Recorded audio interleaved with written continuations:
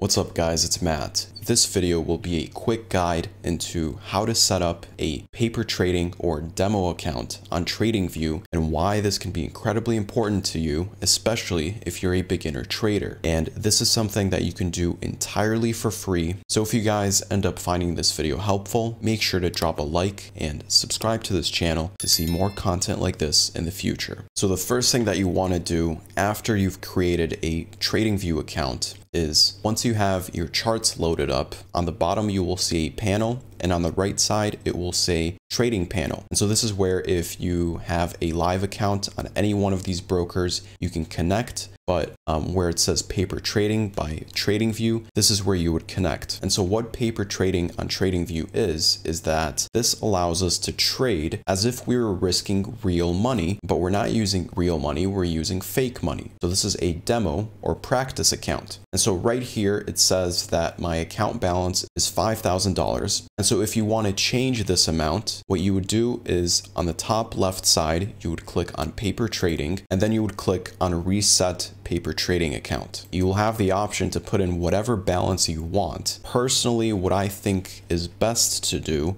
is to risk a realistic amount that you see yourself investing sometime in the future. And keep in mind that all of this will be in US dollars, so unfortunately there isn't an option to change the currency. But one thing that you can do is you could simply convert your currency into US dollars so that you can get a feel on how much this would actually represent in whichever currency you're actually trading with. And so now I have a bunch of different tabs where I can see my positions. I can see any current orders that are running. So right now I don't have any trades running. I can see my history. So you can see the history for this current account and then the entire account history and then your trading journal. If I click here on paper trading, I can go into commission settings and I could turn on a fixed commission. So if I want this to feel a little bit more realistic, and this is where I can put a fixed percentage, or I could put a fixed dollar amount, like $5 per trade. And so now if I go to place a trade, on the top left, I have my sell button on the left and my buy button on the right. And if I click on the quantity, which will be represented in units, I can change this amount based on how much I want to risk. So in the Forex market, for the most part, depending on which pair we're trading, one standard lot will be 100,000 units. So if I click sell, then we can see that right away a notification pops up where it says that I placed an order. And over here on the right, so let me move this down a bit, we can see a panel that popped up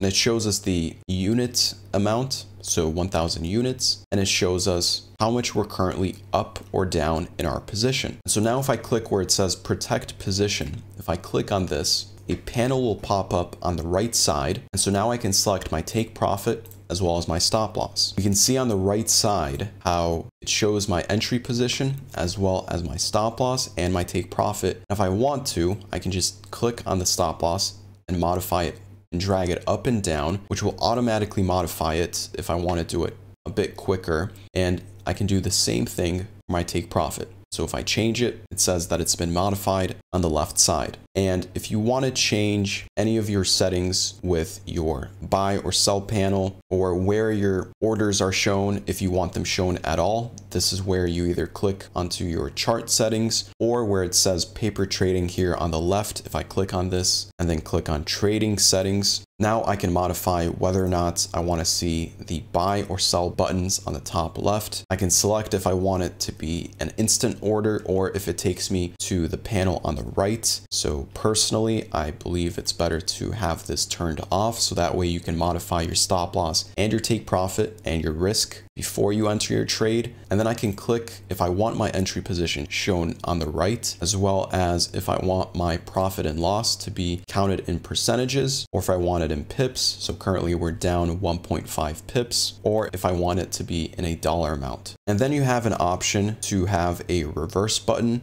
which I wouldn't really use. And what it does is if I click this reverse button, it'll basically reverse our position. So now if we're selling, it'll flip back back into a buy. If we click on show executions, we can decide if we want our trades to be displayed on our chart with these tiny arrows. And then we can click on extended price line for positions and orders. So my stop loss and my take profit are turned off, but this is where you can have this horizontal line that will extend across your chart so you can see these a bit better. And so now in another example, so now if we don't have instant orders turned on and I go to the top left, I click on either buy or sell, and the number in the middle will show us our spread. So currently the spread is 1.3 pips. This isn't going to be the same as what you would get on a live account. So live accounts will usually have greater spreads. Anyways, if I wanted to sell $yen, I would click on this. Now we have a panel that pops up on the right side. Now I can choose if I want to place a market order, which would execute right away, or a limit order, depending on if we're buying or selling. So if we want to buy, the limit order will be at a price below the current price that we're trading at. And if we want to sell, well, then it's going to be above the current price. And then we can choose a stop order, which is the opposite. So if I wanted to place a sell stop, that would be below the price. So if the price continues pushing down and it hits my sell stop order, then it would execute our trade. Now the best part over here is that before I take my trade, I can modify my take profit, my stop loss, and how much I'm willing to risk for my account. So right now our account is slightly below $5,000. And if I wanted to take a sell position right now where I risk 2% per trade, this will automatically show us how many units we need in order to take this trade, which is around 59,000 or about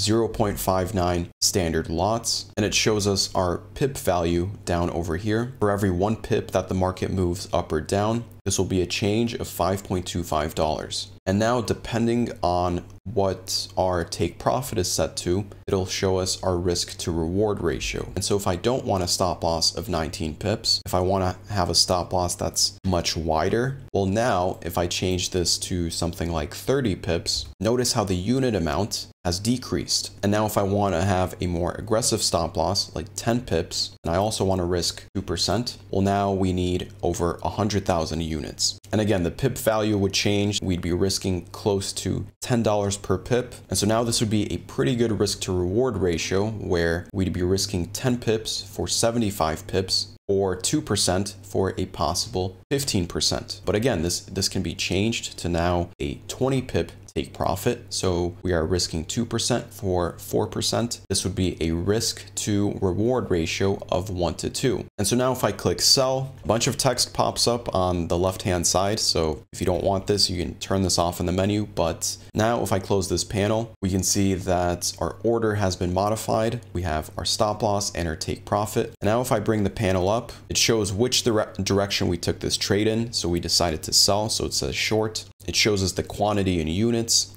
our take profit, our stop loss, and our profit. Or if I want to change what's being displayed over here, well then I would click on these 3 dots on the right side, and now I can choose if I want my quantity shown, if I want to show my profit, or if I don't want to show the profit, the last price, and you can modify it over here. And also if I want to take a trade based on a certain price, so for example, let's say I want to sell at 113.2, well then I would just right click where it says trade, and this is where I can set a sell limit order or a buy stop order, and it shows us the amount. And so I either click on this or I click on create new order, and now I can add another order if I want to add one again. And then once you've taken your trades, if you want to close your position, you can choose whether or not you want to close the whole position or if you want a partial close. So lastly, I want to go over the question, how long should I practice on a paper trading account or a demo account before I switch over into a live account? And the answer is that ideally you should do this for at least a few months, more like a couple of months, in some cases even a few years. And this really just depends on the type of person you are and how much time you're willing to put into studying the markets. So nobody should feel embarrassed that they're starting off on a demo account or a paper trading account, because it's a great step for beginners before you slowly transition into a live account. Now, obviously, a demo account is completely different than a live account because psychologically psychologically wise, your emotions won't be as affected since you're not risking real money. And then if I ever get sick of my account, I can always go into my settings over here and reset it and pretend like it never happened. But obviously in the real world, if you're risking real money, you can't just click reset. If you lose money, you lose money. That's just how it is. But again, this is a great first step that you can take to get a feel for the market and practice a strategy and to grow more confident. And then once you've done this for quite some time, then you could start off with a live account, ideally a micro-sized live account, meaning that, so this is where you could start off with $500. And then once you do that for quite some time, then you can slowly work your way up. So thanks for watching, guys. I hope you enjoyed this video. If you did, make sure to drop a like. And then of course, make sure to join my trading community. There's a link to the Discord app in the description, as well as a link to the Telegram app. Thanks for watching. I will see you guys in the next video.